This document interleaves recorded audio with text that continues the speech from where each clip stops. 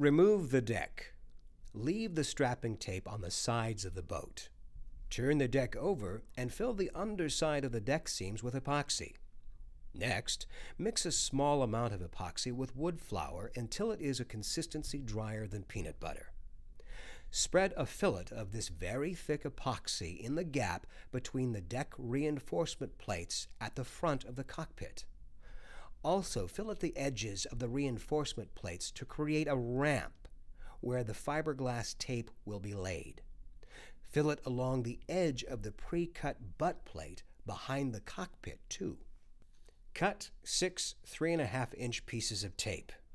Using 3 of the 6 short pieces of tape you've cut, lay a piece of tape over each of the seams where the reinforcement plates meet.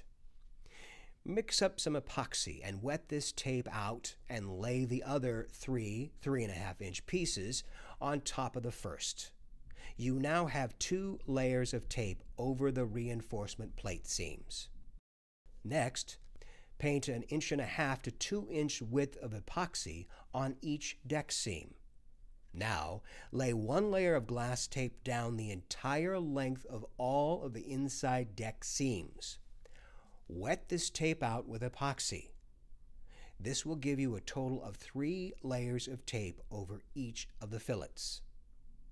Let the epoxy get tacky, usually about 2 hours, and set the deck back on the boat and align the tape and deck back in place. Remember to put some plastic film at the ends and over the frames.